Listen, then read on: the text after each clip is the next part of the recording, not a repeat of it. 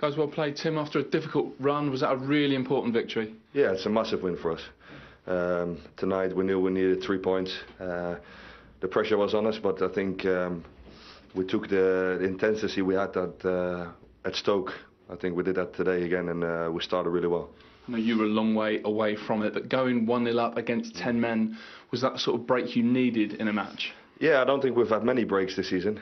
We've lost a lot of players through injuries, and I think luck was definitely not on our side. But tonight it was, and I think we put a great effort in again, and yeah, we must be proud, and I think we can take confidence out of that.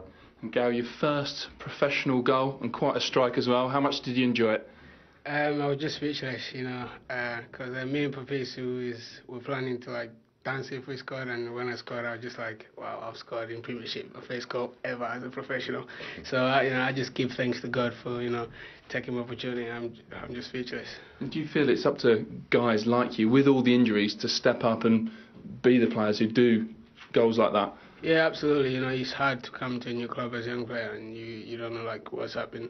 But you've got to step up, and the manager bought you, so and he trusts us, and so I know we've got many injuries, but we've got to step our games and we've got to play like mans. Tim, how tough has it been? It has been hard. Like I said before, injuries and just losing games. I think it's a new experience for us, especially after last season. We've had a great season, so. But I think we're coping well. We need to stick together, and I think tonight we showed what quality team we are. Is this the springboard?